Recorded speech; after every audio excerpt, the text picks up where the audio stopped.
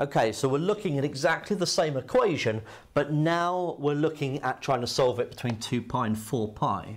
So just as I did in the previous video, I would have gone through the same process.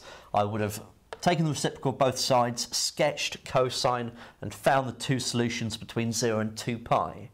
But now these two solutions are not either of the ones that I want to find, because neither of them are between 2 pi and 4 pi.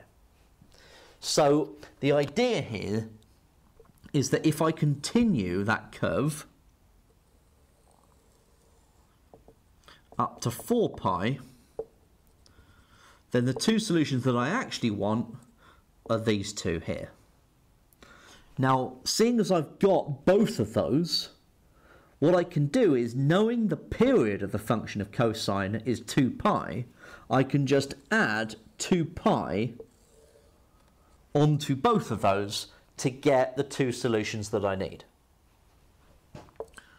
So I'm going to add 2 pi onto the 1.37. So plus 2 pi is 7.65 to 3 significant figures. And then adding 2 pi onto this one,